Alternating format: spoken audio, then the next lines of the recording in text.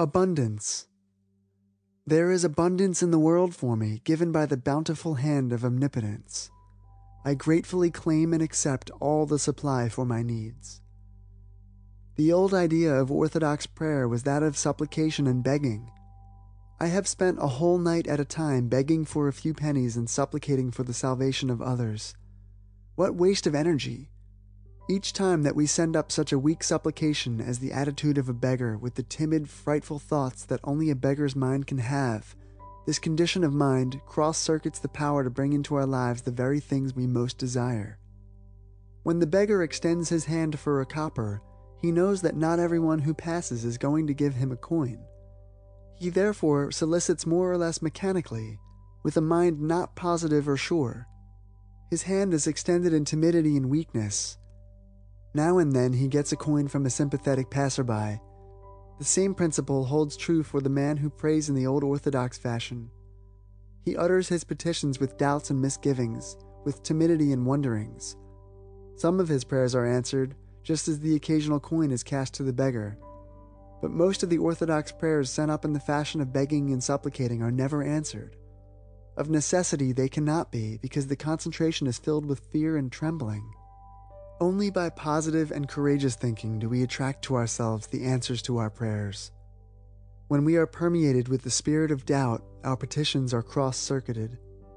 Therefore, in making your affirmation this time, rest assured that the abundant spirit of the universal supply has everything you need and has it now. You have only to put your mind in a condition to receive.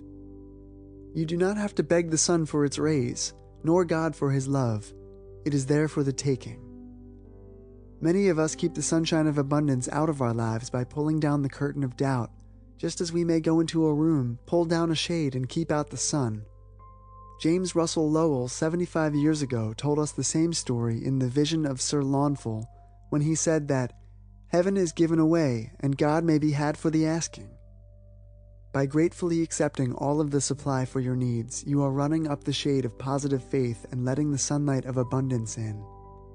Send out the desire for your supply to the universal mind and then rest, feeling that it has been acquired.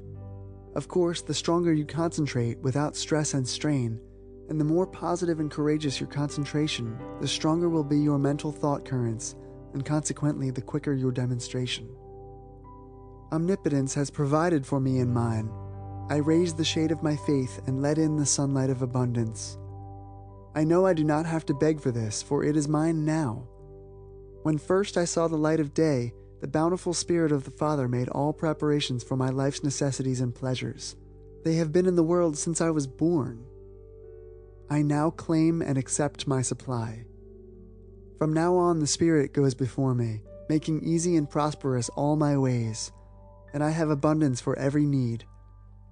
From the bountiful hand of Omnipotence I have abundant health. I have abundant love. I have abundant prosperity. I have abundant peace. My Father careth for the grass of the field and the birds of the air, and he careth for me. I realize it. Think it and live it now. Abundance for all my needs is mine, now and forever.